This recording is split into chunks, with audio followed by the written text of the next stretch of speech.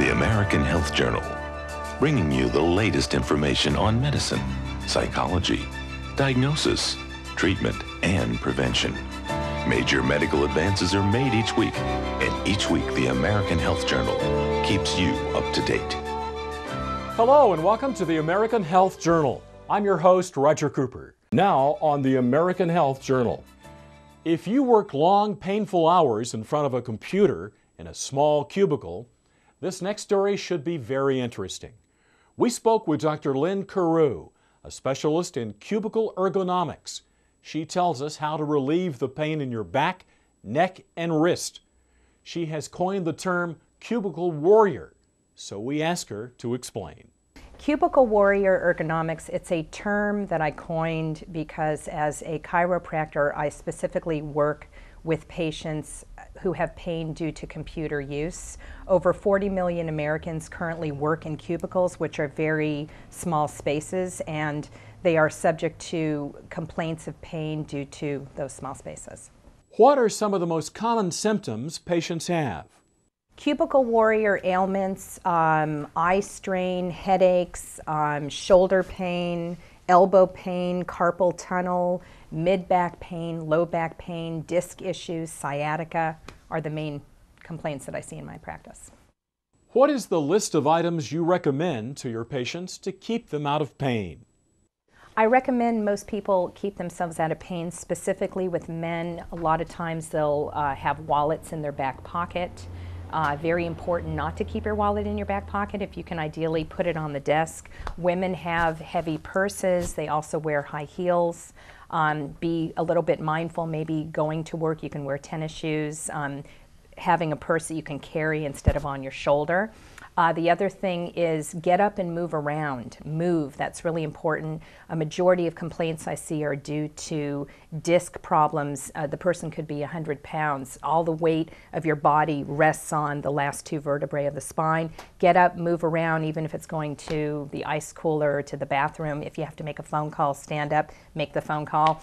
The other thing is look around. Eyes get tired. Having a glare screen can help. Look around, have your focus in another area besides just straight onto the computer screen. The other thing I recommend is sitting up straight. Ideally, you don't want to have any kind of a chair that has armrests because it does prevent you from moving forward. If you can have a chair with no armrests, have some form of a footstool, which actually ergonomically can help you with having less pressure on your low back.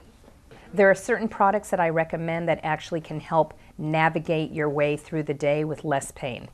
The Swapper is a fantastic chair. It has a very large spring and has no arms. And it's perfect for sitting for long periods of time and having your back be cushioned. The adjustable footstool is my favorite of all. It is my most favorite because it allows you, no matter how tall or how short you are, to constantly have your biomechanics of your hip and your knee in proper alignment so that you can be sitting for longer periods of time and your back is in the right position.